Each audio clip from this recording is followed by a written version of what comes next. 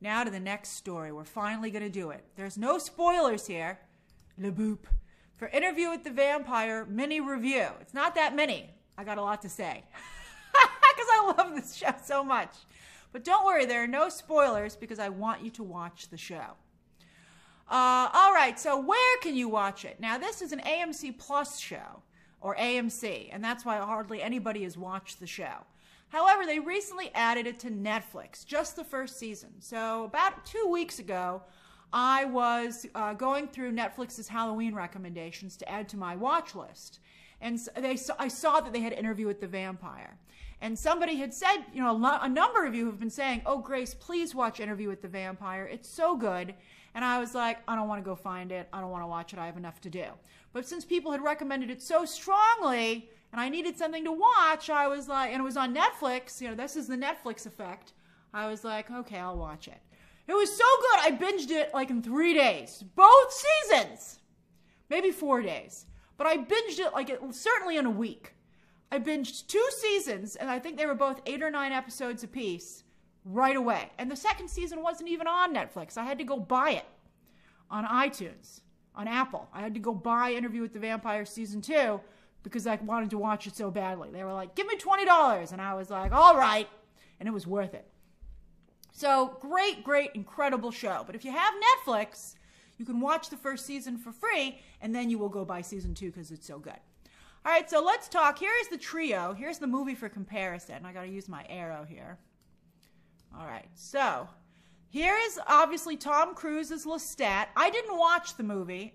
Came out when I was too little. Didn't see it.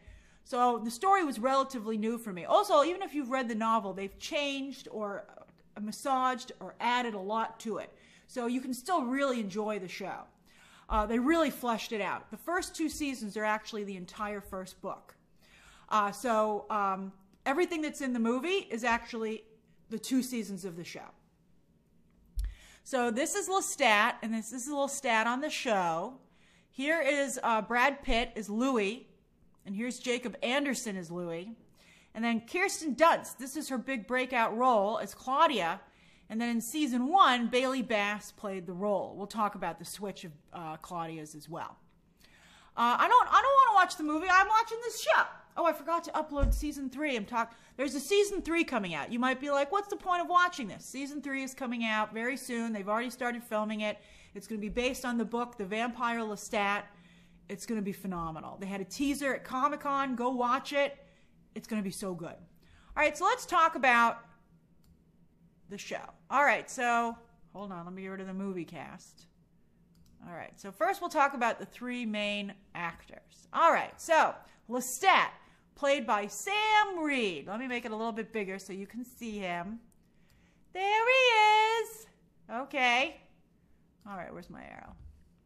All right, so here is Sam Reed as Lestat. This is to gothic horror what Anthony Starr is to superheroes with Homelander. It's that level of a performance. It is one of the sexiest, most amazing it is Grey Worm. We'll talk about Grey Worm in a moment. One of the sexiest, most amazing performances I've ever seen. This guy is just, he has it. He has it.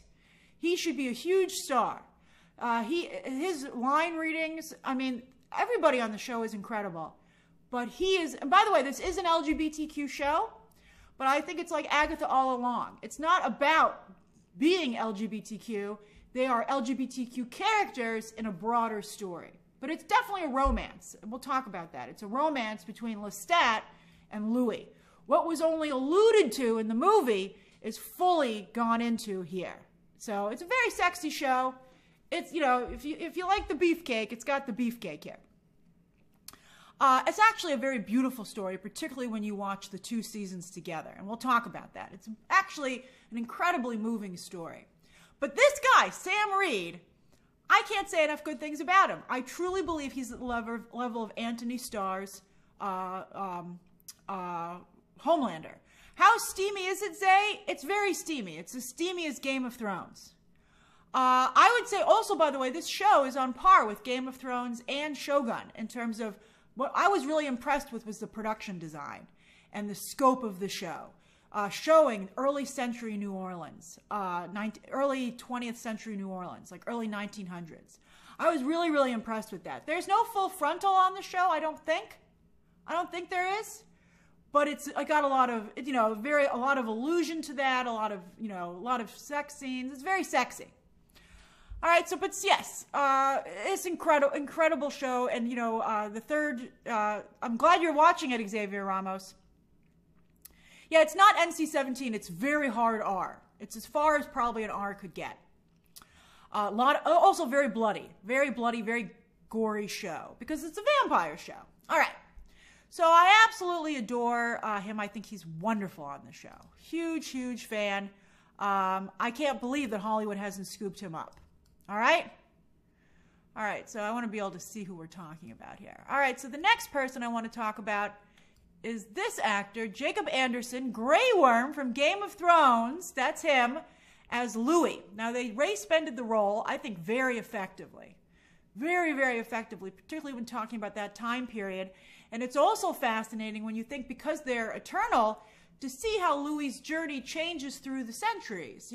As racism to some degree becomes a better situation. I think the passage of time becomes even more interesting to see when it's from the perspective of somebody who is dealing with those elements. So I think it was a brilliant change to the novels. Also, I read what the original novel entailed, and you just couldn't do that today with how it was pretty bad. You just couldn't do that. But he is like the more, Lestat is a very flamboyant character, whereas Louis is more reserved. You can see him open up a little bit through the centuries, through the decades, which is also fascinating to see. But I can't believe how good Jacob Anderson's performance is. You can't, it's a balancing act. I would actually liken them to Anthony Starr and Carl Urban as Butcher and Homelander in The Boys in terms of a really important duality. That, to me, is crucial.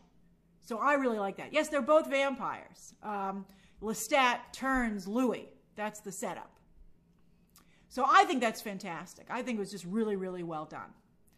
Then, as for Claudia, now they cast an older actress than is indicated in the book and that Kirsten Dunst played in the original movie. She's supposed to be like 12, but obviously you can see late teens or early 20s playing late teens. Now that's Bailey Bass in season 1. She, of course, would go on to play in what was it? In Avatar. In Avatar. Wonderful job in the Avatar sequel. So she wasn't available for season 2. And in fact, when I loaded season 2 onto my Apple TV, I saw this actress in the photo. And I was like, who the heck is that? This is an actress named Delaney Hales, who took over the role of Claudia when they went to Europe in season 2. And I was a little disappointed because Bailey Bass was so incredible in season 1. The mood swings of a teenager, but heightened by a vampire, is an incredible idea and really, really, really explored here quite well.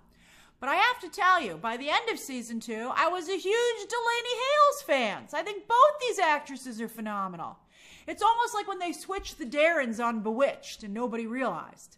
I think that obviously you do realize, but I think that the performances fit together beautifully. I think they cast actresses that look very similar to each other, not only facially, but even in their physical builds. And I think that it works. It took me one episode to get used to it. I think particularly because the actresses are both so good. Also, the story is incredible. It's just phenomenal. Phenomenal, phenomenal story. Em, you gotta watch this show. It's so good. Then also there are some other characters on the show that I just want to point out. There's one huge character that I don't want to give away, so we're not going to discuss them because it was a pretty good reveal. So I don't want to ruin that. So we're not going to, you might be like, why are we discussing that character? That's why. All right, so who is this? Let me make this so you can see here. All right, so yes, Eric Bogosian is on this show. Here he is here. He plays the interviewer, Daniel Malloy. This was the Christian Bale character in the movie. He's phenomenal. The surprises with this character were such a treat through season 2. I can't tell you how good it was. Eric Bogosian did a really, really good job. And they made the Daniel Malloy character phenomenal. What they were able to do with the interviewer, I was really, really blown away with how strong it was. And for Eric Bogosian, this late in his career, to get such a juicy role is really, really surprising. It's just really nice for him. So here he is with the season 1 cast.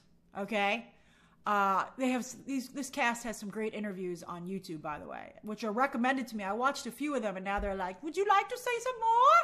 And I'm like, "I've watched so many already." All right. I said Christian. Oh, did I say Christian Bale? I'm sorry, Christian Slater. I meant Christian Slater. I don't know why I said Christian Bale. I'm having a little issue with allergies today. It's making me a little bit off. Sorry. All right, so yes, that's right, Mary. The Eric Bogosian Daniel Malloy role is only going to get better. But no spoilers! Don't ruin it! All right, then there's another character that I wanted to point out from season 2, Santiago. Sorry, Claudia. All right, this is Santiago. All right, he's in season 2. This is Ben Daniels playing the role. I'm a Ben Daniels fan, actually. He's delicious. So delicious in this role. I can't tell you how good he is. Let me give you a little context, a slight spoiler. He is the lead vampire actor in the theater company in France. Oh, so amazing. And he is a vampire. Some of the vampires can fly, but obviously they don't want the audience of humans to know that, so he pretends to have a rigging around him, but it's not a rigging. He's actually flying around the theater. But I like the way that it's tied like a noose. He's such an evil character. I mean, wow. Shocking how evil he was on the show. But I loved it. It was great. All right, so that's the cast. Now I want to talk a little bit about the show, just in context, okay? Because I said this was a mini review. Don't worry, no spoilers. No spoilers. All right, so hold on. So that's the main cast, though. All right, so season 1 was really a toxic love story, and it takes place almost entirely in New Orleans, and I thought it was really beautiful, dealing with not only that era in New Orleans and vampires, but, you know, what it was like to not only be a person of color at that time period, but also a member of the LGBTQ community at that time period. New Orleans in America was probably you know, the most, not only one of the most European cities in America, but probably the most open city that existed at that time, but not that open. But if you were either of those in either of those groups, much less in both of them, which Louis is, New Orleans was obviously the place that you could only have even the slightest hope of being. And, you know, and that's one of the reasons that I think he is willing to become a vampire, because he just has so few options. Which is really fascinating. There are other elements as well. So it was really phenomenal. So season 1 is very much about, you know, that you know, and Claudia's origin story as well. It's really the origin stories of Louis and Claudia and how they interact with Lestat. Now, and it has a very chaotic, shocking ending, and I don't want to give it away. But season 2, here's the poster for season 2, which is incredible. Season 2 is the trial. If any of you are familiar with the original movie or the novel, and it's really stunning. I was shocked at how sad season 2 was. Season 2 was one of, especially the last 2 episodes, I had tears streaming down my face. I felt bad for everybody. It was just so tragic. It was just incredible, and it really is a package. I think that both seasons are very good, but they really are a set. You can't really get the full effect of the story unless you watch both of them, because it reflects so heavily. Season 2 reflects so heavily on season 1. I'm not giving away anything. Don't give anything away. All right. But even if you do know some of the things, it's okay, because they happen in a different way, or also the way they're done are so powerful that it's quite shocking. Some of the imagery here I will never forget what I saw. And that's intentional. Kudos to the team here, from the actors to the writers to the directors to everybody. So, toxic relationships. That's one of the things that's most interesting. I would say that Lestat and Louis have a Joker-Harley kind of situation. Very much that kind of dynamic. But there is actual love there, which is what's so fascinating about it. And that it's not just toxicity. It's not like cut and dry. This person's using this person and lied to them. You know, it reminds me a little bit of Amber Heard and Johnny Depp. The Harley is Lestat. You know, he doesn't have the flourish of Harley, but, you know, that's funny that some of you would say that Louis was the Joker. You know, that's what's so fascinating about the show, that by the time you're done with season 2, you're not sure who's the Joker and who's the Harley. And that's why I wanted to also talk about memory and perspective. Louis, through the course of the show, realizes that he's remembering a number of things incorrectly. And that is very shocking to you as a viewer, because for the first season, in the first half of season 2, you're all on Louis' side. You're like, Lestat's a horrible person. I'm glad you got away from him. But as the show, because it's very sophisticated, as the show progresses and you start to see more of Lestat's side, and yes, an unreliable narrator. But that's the point. The point they're trying to make is that you're an unreliable narrator of your own memories. And your own experiences, because it's only your perspective. And I think that's shocking. And as Louis starts to realize that maybe he was cruel to Lestat, you're like, oh my God, you know? That's just really, really amazing to see. I'm not spoiling Art Lover, I'm just talking about it in context. But when you watch that, I think you'll be really amazed as to how it goes.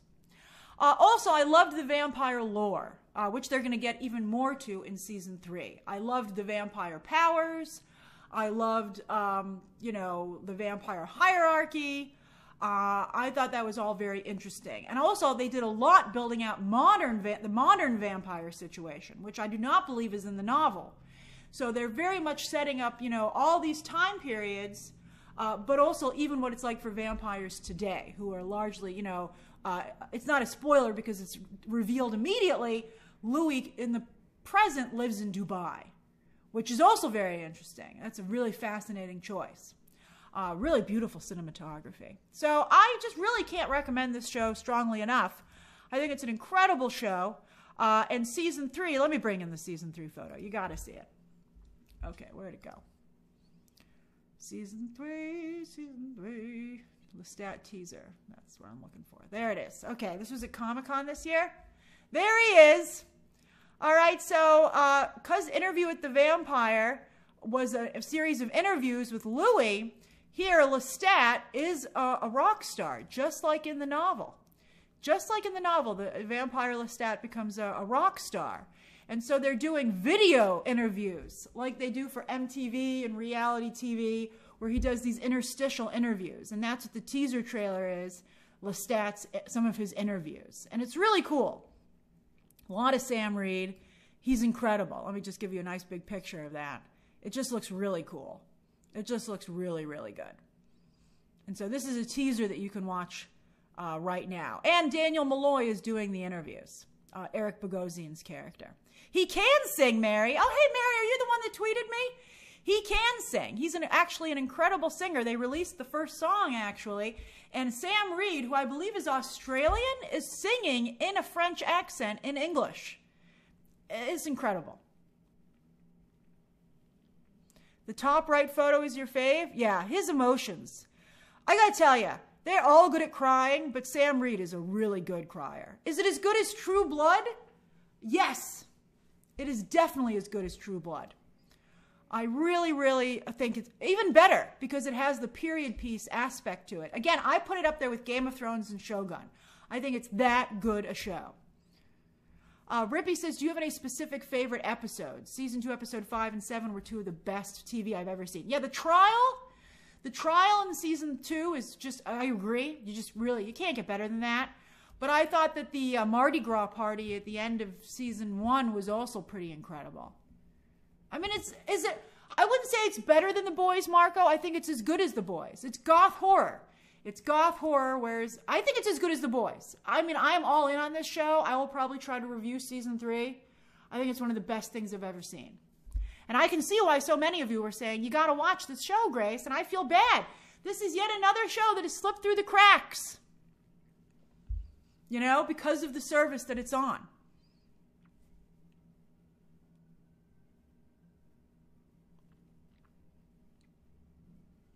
I mean, it's incredible.